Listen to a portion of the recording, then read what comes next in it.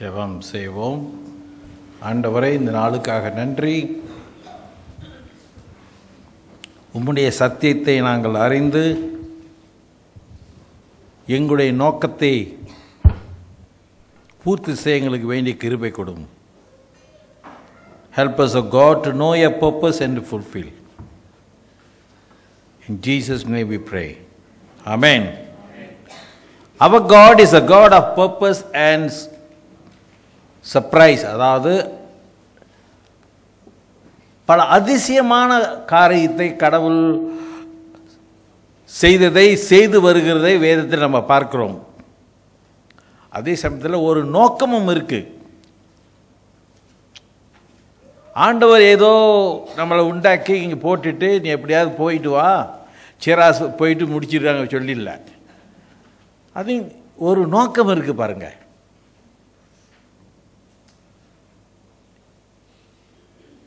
பரிசுத்த கன்னிமரியாளுக்கு அந்த தூதன் போயிருக்கும் பொழுது அவர் சொன்னார், கடவுளால் முடியாதது ஒன்று, ஒரு நோக்கத்தோடு உன்னை உருவாக்கினார், நீ அதை அறிய வேண்டும் என்று சொன்னார்.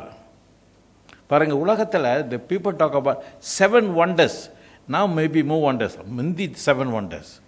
இப்போ ட்வின் டவர் ஒரு ஒண்டர்னு சொல்கிறா, அது ஆச்சரியமாக தான் இருக்குது எனக்கு. உலகத்தில் என்னென்ன ஒன்று இருக்கு, இது ஒண்டர்.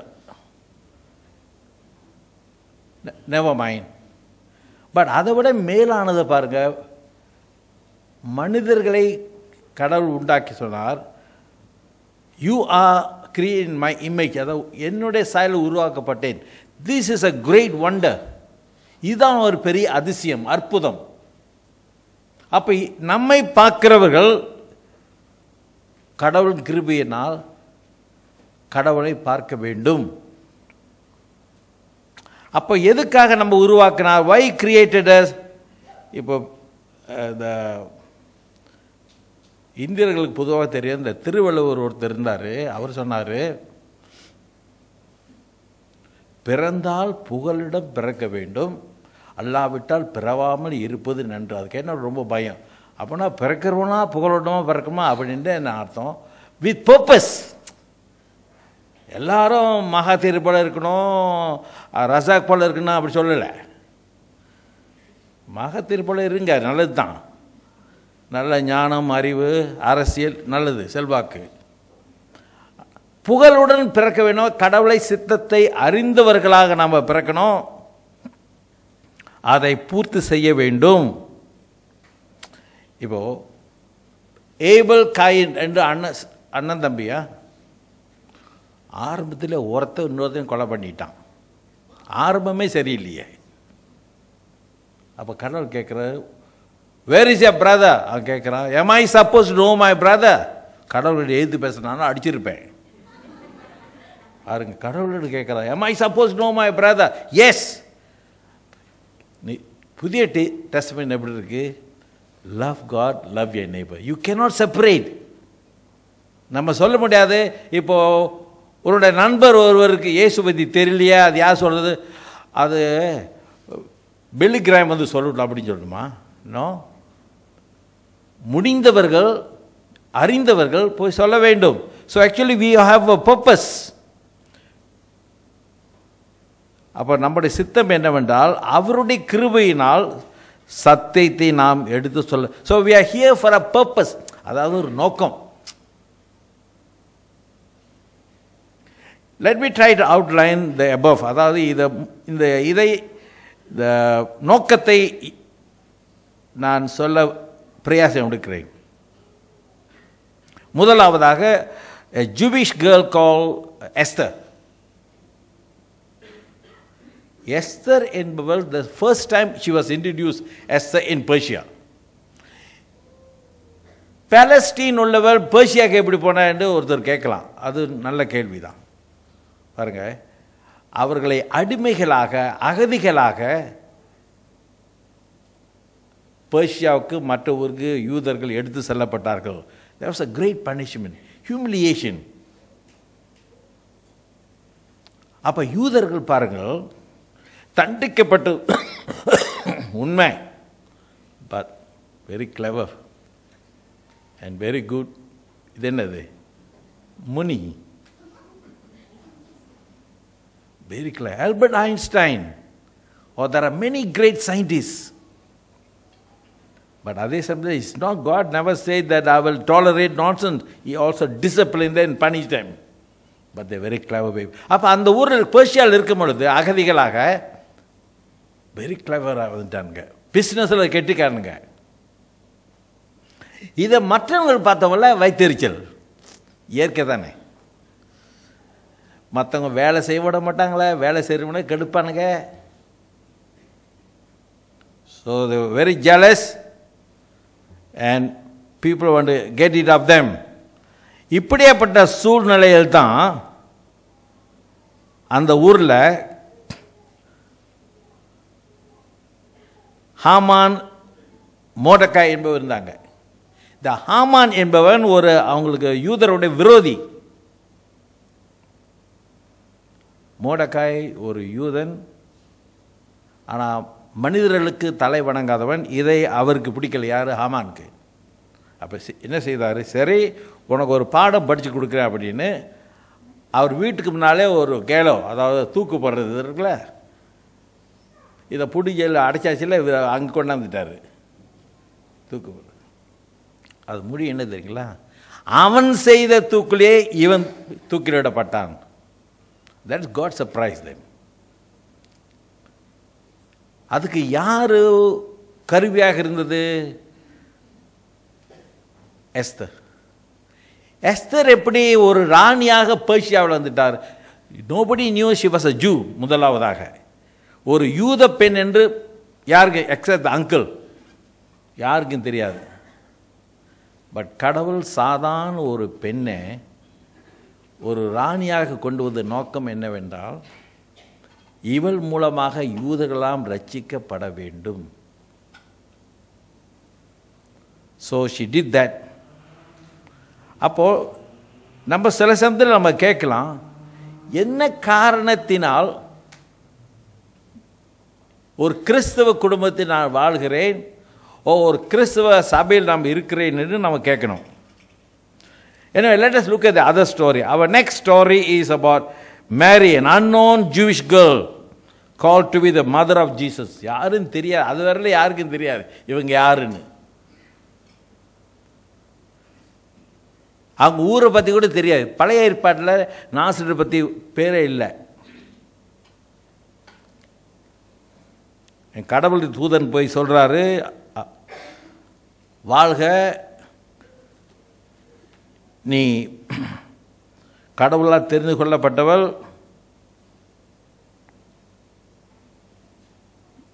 இயேசுவை பெற்றெடுக்க போறாய். இது இந்த அம்மாளுக்கு ஒரு ஆச்சரியமாகத்தான் இருந்தது. இனிஷியலி ஷி வாஸ் அன்ஷூர், எப்படி நடக்கும்? அங்கே சந்தோஷமும் இருக்கு, அங்கே சங்கடமும் இருக்கு. அது எப்படி முடியும்? Also surprising. பட் யூனோ முடிவாக என்ன சொன்னாங்க? Let it be according to you. உன்னுடைய சித்தம் உன்னை ஆக கடவுது. And actually she didn't understand many things. என்ன பாருங்க, பைபிளில் ரொம்ப காரியம் நமக்கு விளங்கலை. பட் மெல்ல மெல்லமாக கொஞ்சம் கொஞ்சமாக கடவுள் நமக்கு வெளிப்படுத்துகிறார். So she is known as the mother of Jesus. அப்போ பாருங்க, அவள் வந்த ஊர் பார்க்கும் பொழுது யாருக்கும் தெரியாத ஊர். இன்ஃபேக்ட் நத்தேனல் கேட்குற, can any good thing come of நேசரத்னு. Nazareth ஏதாவது நல்ல காரியம் நடக்குமா? அதாவது ஒரு isolated down, unknown down, not a very popular town like தஞ்சிரமுத்தான். தஞ்சிரமுத்தான் எல்லாருக்கும் தெரியுது. என்ன விஷயம் தெரியல. நீங்கள் போயிருக்கீங்களாயா? போல இருக்கு. நான் அடிக்கடி தஞ்சிரமுத்தான் போவேன். ஏன் கேட்டால் that's part of my search. ஆனால் யாரும் கேட்டால் தஞ்சிரமுத்தான் போனதா சொல்ல மாட்டேன். என்ன பாருங்கள், அந்த வேர்ட் பாருங்கள், தம் போய் தஞ்சிரம் தான். இது சாக்லேட் மாதிரி அப்படியே ரொம்ப பேருக்கு. So actually they had difficulty understand, but actually it's a hospital. ஆனால் யூதர்கள் இயேசுவை அங்கே தான் ரிஜெக்ட் பண்ணாங்க, நாசரேத் ஊரில். Not only rejected, they want to kill him. பாருங்க, எப்படியாப்பட்ட ஊரில் யார் இருக்கிறது? மேரி. எப்படியாப்பட்ட ஊர் அது? Not very popular down like Bethlehem or Jerusalem, but she was there. நம்ம எங்கே இருந்தாலும் that place become a holy place. நம்ம எந்த ஊர் இருந்தாலும் பரவாயில்ல, எந்த சேர்ச் இருந்தாலும் பரவாயில்ல, எந்த குடும்பம் இருந்தாலும் பரவாயில்ல, கடவுள் அதை பரிசுத்தமாக்குறார், அதை பிரயோஜனப்படுத்துகிறார். God created the whole world. உலகத்தை படைத்தவர் அவர் தானே. படைச்சடி சொன்னாரா? கோலம் நல்லது, இப்போ நல்லதுன்னு சொல்ல அவர் சொல்லலையே. மனிதர்கள் சோடம் குமாரா ஆகிட்டாங்க. Is man. சரி, our third and final choice is about a man called William Carey. இவர் பாருங்கள், கோப்லர். கோப்லர்னா அந்த தமிழில் நல்ல வார்த்தை இல்லை பாரு, யாரை பார்த்து சொல்கிறாங்கன்னு தெரியல, ஆனால் பொதுவாக சொல்கிறாங்கன்னு நினைக்கிறேன். ஷுவர் பொதுவாக சொல்கிறாங்க. பாருங்க, கோபுலர்னா இங்கிலீஷில் பிரச்சனை இல்லை, இந்த தமிழுக்கு தான் பிரச்சனை. அது என்னமோ தெரியல, ஒரு வியாபாரம் செய்தானா அது ஒரு பிரச்சனையாக போயிடுது. கோபுல இங்கிலீஷ் இஸ் வெரி. பாருங்கள், இந்த சப்பாத்து சைக்கிறவனுக்கு தான்சிரி பட்டெல்லாம் கொடுத்துருக்காங்க இந்த ஊரில். அந்த காலத்து நடக்குமா? சப்பாத்து கோபுல பாருங்க, இந்த இங்கிலீஷில் அந்த பிரச்சனை இல்லை, தமிழில் வரும் பொழுது தான் இவன் அவன் இவன் அப்படின்னு பிரச்சனை வருது. சரி, வில்லியம் கேரி. ஏன் இந்த வில்லியம் கேரி முக்கியமான காக்கின்னு மன்னிச்சிருங்க, முக்கியமான நபர் எப்படி வந்துட்டாரு? இந்த சப்பாத்து செய்கிறவன் எப்படி பெரிய மகானாக வந்துட்டார்? A big challenge. பாருங்க, அவருக்குள்ள ஒரு வாஞ்ச, சுவிசேஷத்தை நான் போய் இந்தியாவில் சொல்லணும், அதுவும் கல்கத்தாக்கு போகணும். ஆனால் அவருக்கு அதிகமாக படிப்பு இல்லை, குறைவு. சப்பத்தை சேர்க்கிறவர் சர்வகலாசாரிக்கு போயிருக்க மாட்டார். பட் அவருக்கு ஒரு வைராக்கியம், அவருக்குள் ஒரு நெருப்பு. சொந்தமாக 3 மொழி படித்தார், கிரீக், லாட்டின், ஹீப்ரூ. இன்னொரு மொழி படிக்கிறதா தான் அது பெரிய பிரச்சனை, வயிற்று வலி. ஏன் ரொம்ப போகிறோம்? நம்ம தமிழர்கள் எடுத்துக்கோங்க. தம்பி தமிழ் தெரியுமா? I don't know Tamil. அது எப்படி இருக்கு? நல்லா இருக்கு, கேட்குறது நல்லா இருக்குல்ல? I know only British English. ஏடா, நான் இங்கிலாண்டில் படிச்சல, I don't only British English. இது சொல்ல தேவையில்லையே. Of course we understand. பாருங்கள், அநேக பாருங்கள் தமிழ் ஸ்கூல் போக சூழ்நிலை இல்லை, இருந்திருக்காது. இந்த காலத்தில் பஹாசா and English, you can't blame them. But if you are interested you can still pick up. இப்போ பாருங்கள், அவர் ஆண்டவரை சொல்ல அந்த மொழியை கற்றார், சுவிசேஷத்தை பிரபலமாக்க அந்த மொழியை கற்றார். அது பாருங்க, விதவுட் அகாடமிக் குவாலிஃபிகேஷன். பிறகு ஒரு பேப்டிஸ்ட் மிஷனரி சொசைட்டியும் உருவாக்கினார். 7 வருஷம் எடுத்தது அந்த ஆங்கிலத்திலிருந்து பெங்காலி மொழிக்கு அதை மொழிபெயர்த்து செய்ய. took 7 years. இந்த பெங்காலி லாங்குவேஜ் பாருங்கள், ரொம்ப பவர்ஃபுல் லாங்குவேஜ். அங்கிருந்து வந்தவர் தான் Rabindranath Tagore, one of the first person to get the Nobel Prize, Tagore. அப்போ அந்த சுவிசேஷத்தை சொல்லணும், காண்பிக்கணும் என்று அவர் 7 வருஷத்தில் புதிய ஏற்பாட்டை முடித்தார். பிறகு அந்த காலத்தில் தான் பிரிட்டிஷ் அந்த நாட்டை ஆண்டாங்க. அப்போ அவர்கள் ஒரு கல்லூரி ஆரம்பித்தாங்க, ஃபோர்ட் வில்லியம் கல்லூரி என்று. and he was called to be the professor there. யார் பாருங்க, ஒரு cobbler. but by the time he learned some language, he became a professor. அந்த கல்லூரி தான் ஆசியாவிலே முதல் கல்லூரி டிகிரி கொடுக்க பெர்மிஷன் கொடுக்கப்பட்டது. ஃபர்ஸ்ட் காலேஜ் ஆசியாவிலேயே. இன்று பாருங்கள், ஸ்ராம்போ யூனிவர்சிட்டி கல்கத்தாவில், the degree is recognized because of the charter. அவருடைய பிள்ளைகள் 3 பிள்ளைகள், 3 sons became missionaries. அங்கிருந்த சூழ்நிலை அவ்வளவு சரியில்லை. அவருடைய பிள்ளைகள் இறந்து விட்டார்கள், மனைவியும் இறந்து விட்டார்கள். but he was able to fulfill God's work.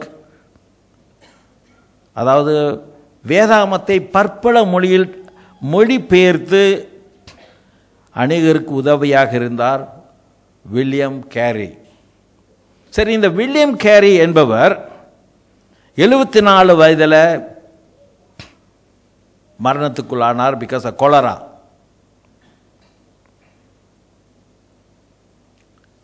He was given the doctorate degree by the British University. என்ன பாருங்க, சாதாரண ஒரு சப்பாத்து சேர்க்கிறவன்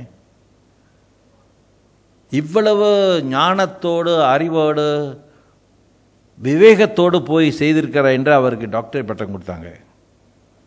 ஆனால் ஜான் ஃபாஸ்டர் என்னும் ஒரு சரித்திரக்காரன், ஹிஸ்டாரியன்ஸ் என்ன சொல்றாரு, very foremost name at our time in the whole of Christian world.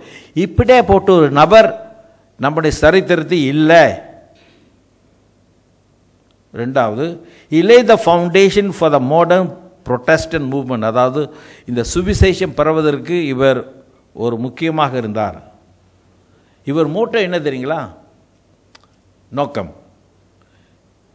அடிக்கடி பிஷப்ஸ் அவர்கள் சொல்வார்கள், attempt great things for God and expect great things from God. ஆண்டவருக்காக பெரிய காரியங்களை அட்டெம்ப்ட் பண்ணுங்க, செய்யுங்க, அதே சமயத்தில் நன்மையும் பெறுவீர்கள். attempt and expect. அப்போ இந்த 3 பேர் பாருங்க, எஸ்தர், மேரி, வில்லியம் கேரி, அவர்களுக்கு கொடுத்த ஒரு குறுகிய காலத்தில் அந்த நோக்கத்தை அவர்கள் பூர்த்தி செய்தார்கள். அப்போ நமக்கு கடவுள் ஒரு நோக்கம் நிச்சயமாக கொடுத்திருக்கார். So God has a purpose for every one. We have to understand, obey. நம்ம கேட்கணும், why I'm here, எதுக்காக நான் இருக்கிறேன். நிச்சயமாக ஒரு கிறிஸ்தவன் கிறிஸ்துவை சொல்ல வேண்டும்.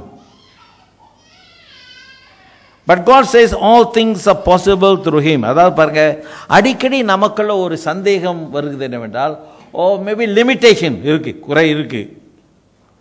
பட் கடவுள் ஞாபகப்படுத்திக்கிட்டு இருக்கார், all things are possible through God. எல்லாம் கடவுளால் முடியும். So you and I are called to make known the Savior. நீங்களும் நானும் இந்த இரட்சகரை நாம் உலகத்துக்கு சொல்ல வேண்டும், நம்முடைய நண்பர்களுக்கு சொல்ல வேண்டும். நான் சொன்ன ஆரம்பத்தில், கடவுளை நேசி, அங்கே நின்றாத, பிறனையும் நேசி. அங்கேயே நில்ல சொல்லியிருந்தால் எவ்வளோ நல்லா இருந்திருக்கும். இது என்ன பிறனை நேசிக்கிறது, அவனை பார்த்தாலே பிடிக்கலையே. It's not easy, to love another person, neighbor, not onion, another person, very difficult. But கடவுள் சொல்றார், through grace, என்னோட கிருபையினால் நீ முடியும். சொல்லு, செய்யு. By God design, we are part of the Indian community. இப்போ இந்திய சமுதாயம் பாருங்க, எனக்கு தெரியும். அன்றைக்கு ஒரு சீன கோயிலுக்கு போயிருந்தேன் போன வாரம். அந்த பாஸ்டர் ரொம்ப வருத்தப்படுறார். ஏங்க அவன் சொல்கிறான் என்கிட்ட, யார்கிட்ட, என்கிட்ட எங்கள் ஜனத்துக்கு குறைஞ்சிட்டே போகுதுப்பா. நான் எனக்கு உள்ள சிரிப்பு, உனக்கு மட்டுமா குறையுது? எங்கள் கதையை கேட்டால் இன்னும் சிரிப்பாக இருக்கும் அப்படின்னு. we are one of the worst. அந்த காலத்தில் 10 16 பெற்று அப்படின்னு சொன்னாங்க. குறைஞ்சது 10 12 இருக்கும். இப்போ 10 எடுத்துருவோம். ஆனால் வேதத்தில் என்ன சொல்கிறது? பி ஃப்ரூட்ஃபுல் அண்ட் மல்டிப்ளைன்னு ஜெனசிஸ் சொல்கிறாங்க. அது நம்ம வாசிக்கக்கூடாது அதெல்லாம். அப்படின்னா என்ன சொல்கிறாங்க? You also need people. We are aware of many challenges, but God is calling us to offer the gospel. நம்முடைய ஆண்டவர் நமக்கு கொடுத்த நற்செய்தி காபாராங்கர் இல்லை. காபார தெரியுங்களே, தெரியுமில்ல? அதை சொல்லாதீங்க, அடி வாங்கிங்க. Good news. எப்படி சொல்கிறது, எப்படி செய்கிறதுன்னு we have to ask. பாருங்கள், நான் 1970 going back a little history, அது 40 வருஷத்துக்கு முன்னே ஈப்போல் இருக்கும் பொழுது, புந்தோங்கில் இருக்கும் பொழுது, Sentul and Buntong almost very same. ரொம்ப ஆர்வத்துடன் ஊக்கத்துடன் அந்த சபையிலெல்லாம் சேர்ந்துக்கிட்டு இந்த கிண்டா முழுவதும் நாங்கள் சுற்றி இந்த நற்செய்தியை சொல்லணும், பரப்பணும், சண்டே ஸ்கூல் நடத்தணும், டியூஷன் கிளாஸ், ஹாஸ்டல் என்று ரொம்ப ஆர்வத்தோடு செய்தோம். Of course there are limitation. இப்போ பல சூழ்நிலை சரியில்லை. ஆனால் நிச்சயமாக ஒவ்வொரு சபையிலையும் ஊழியம் செய்துக்கிட்டு தான் இருக்காங்க. I'm sure there all. அப்போ நம்மை பொறுத்தவரை we have to ask, what can I do God at St. James? St. James சர்ச்சில் நடக்கிற ஊழியத்தில் நான் எப்படி ஈடுபடுவது, எப்படி நற்செய்தியை சொல்லுவது செய்வது? அந்த காயின் போல இருக்கக்கூடாது. am I my brother's keeper? S, ஆண்டவரை நேசிப்போம், பிறனையும் நேசிப்போம், கடவுள் கிருபையினால் சத்தியத்தை சொல்லுவோம். That is our purpose. ஜெபம் செய்வோம். ஆண்டவரே, நீர் கொடுத்து இந்த சத்தியத்தை, நற்செய்தியை நாங்கள் சொல்ல, மற்றவங்களுக்கு காண்பிக்க எங்களை ஏவி எழுப்போடும். இயேசுவின் நாமத்தினால் ஜெபிக்கிறோம் நல்ல பிதாவே. ஆமென்.